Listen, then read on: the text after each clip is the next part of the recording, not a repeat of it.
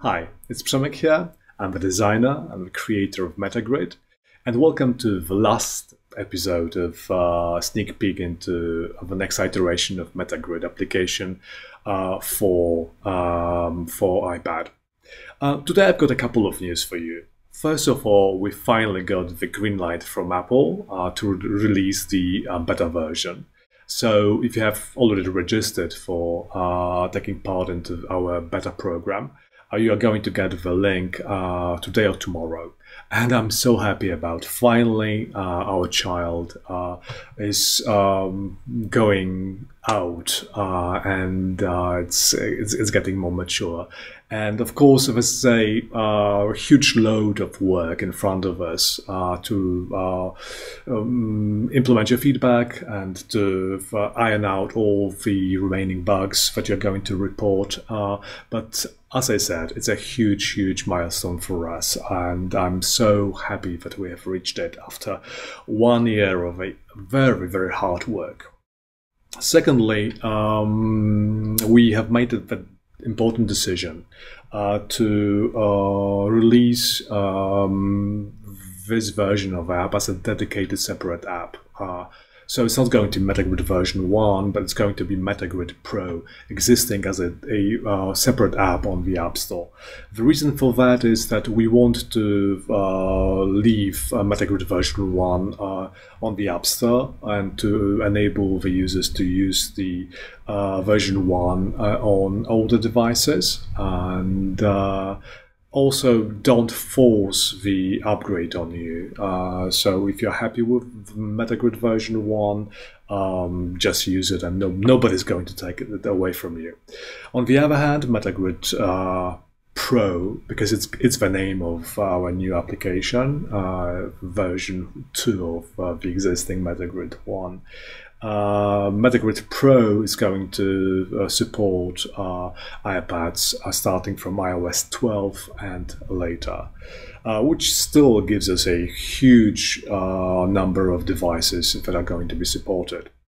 So I'm going to talk about the pricing and the model and the dedicated video. We are not going into the subscription model. It's going to be one-time payment with a very generous free version.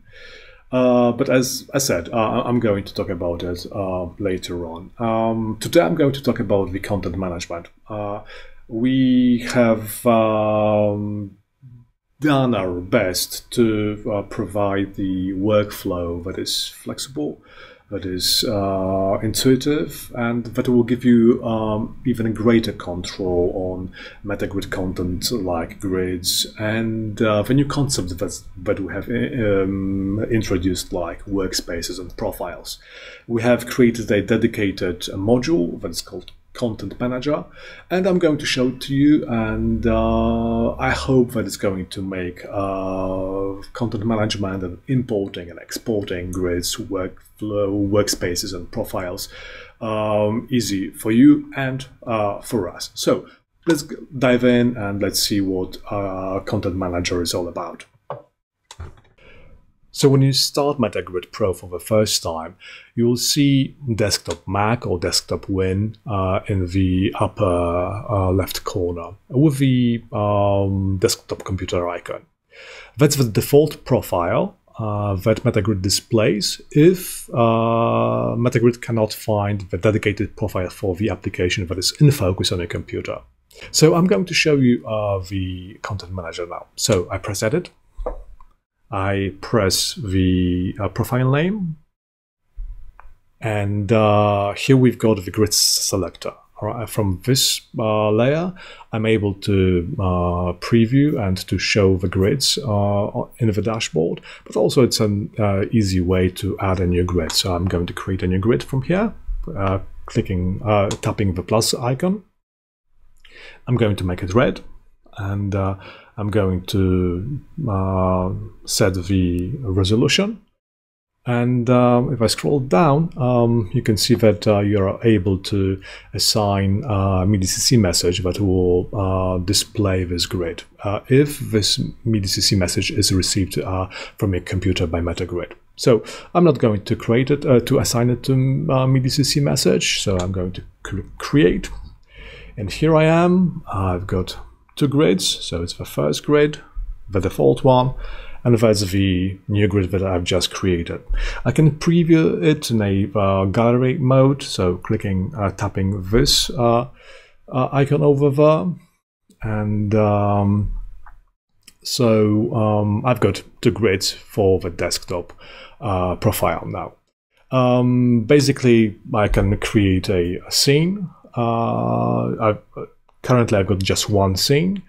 And so I press edit in the edit mode and I tap add. Now I've got 2 scenes. I can add an icon. So let me choose some arbitrary one and let me assign the grid to the scene. So here I am, and I've got 2 grids, the first one and the second one for my desktop profile. Now, let's go into the content manager. So I again tab the profile name and I tap the content manager button. And here I am. As you can see, there are 3 areas. Profiles, workspaces, and grids, and dedicated buttons, Win and Mac, because MetaGrid will enable you to create different profiles, workspaces, and grids for Mac and for Windows with these 2 buttons. I'm on Mac, so by default, Content Manager opens in the with Mac button enabled. And as you can see, I've got 2 profiles. The first one, these are default profiles that are going to be present on your MetaGrid. Desktop and Omnispace. And then we've got workspaces. Workspaces are the collections of grids. This object will enable you to import the workspaces, the grids, from your colleagues or from us, and will enable you to leave the collection of grids, the scenes, the grids, the arrangements intact. So basically, I can create a new grid, a new workspace. So tapping the plus icon, and here I am. I've got 2 workspaces now. And let me edit it. I'll just change the name and I will call it test. And I can activate it. So I swipe right. I select it and I swipe right and I press activate. And now my desktop profile has got the test workspace active with just only 1 grid. Contrary to the default desktop workspace, which have got 2 grids. So when I leave the content editor, as you can see, the desktop Mac profile has got just 1 scene with 1 grid assigned. So again, if I go to the content manager and I activate the default desktop workspace, now when I leave the manager, again I've got 2 scenes with 2 grids. This will be a great help for you and for us to test workspaces received from other people and to import buttons, grids, or just parts of their content, leaving your content intact. Let me go to the content manager again. Here I am. So, and you've got the grids page, and of course you've got the gallery preview like that, and you can create a new grid from this point as well. So let me create the 3rd grid, which is going to be pink, and let me make it a bit bigger. So create, and now I've got 3 grids. When I leave the content manager, it's going to display the grid that is selected in the content manager, and the scene shows the rectangular shape in the bottom section of a currently selected scene. It means that there is the disparity between the scene assigned to the grid assigned to the scene and the currently displayed scene. So when I press the scene button over here, it goes back to the, it shows the grid assigned to the scene, right? Currently, my desktop for Mac profile has got 3 grids. 2 of them are already assigned to the scenes, but let's say I want to have the 3rd grid that I have just created assigned to the 1st scene as a secondary grid. So I've got a name conflict, but I'm not going to change it. So now I've got 2 grids assigned to the 1st scene, and as you can see, there is a little circle in the upper right corner of the scene button. It means that there is the secondary scene assigned to secondary grid assigned to the scene. So when I press the scene button, I can switch between secondary and primary scene. Okay, this one has just only the primary grid assigned. This one has got primary and secondary grid assigned, and I can switch between them by tapping the scene button. All right, so let me now create a new profile. I want to create a profile for my Xcode application. So let me switch to Xcode on my Mac. Here I am. I go again to the Content Manager.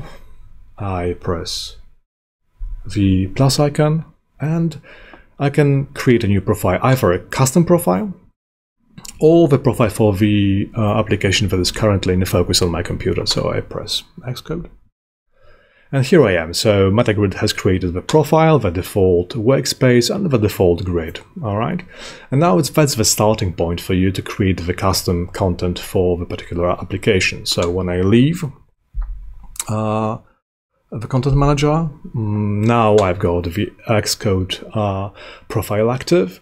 When I switch, for example, to Safari, which has no profile configured yet, you can see that my MetaGrid showed the desktop profile again. I'm going to go to the back to Xcode, and then the you can see that you can see the Xcode profile present on the display. When I change the scene, for example, I am on the 2nd scene in the desktop for Mac profile. When I switch between the profiles, the scene selection is remembered. And there's the Omnispace. So Omnispace works as the same as in MetaGrid version 1. It's a dedicated space available in all applications. So you just press this button over there to display the Omnispace profile that can have, again, multiple workspaces and multiple grids assigned. So yes, that was the Content Manager in MetaGrid Pro. I'm sure it will enable us to create rich content for MetaGrid Pro, to share your and our profiles, workspaces, grids, buttons, and faders, and use all those objects in our everyday work while working with various applications on Macs and PCs. So keep your fingers crossed. As I said, we are entering the beta phase, and we're going to incorporate your feedback and to iron out all, as many bugs as possible, and to prepare for the release. And I'm very, very happy for that. Thanks for watching. Stay safe, and let's stay in touch. Bye.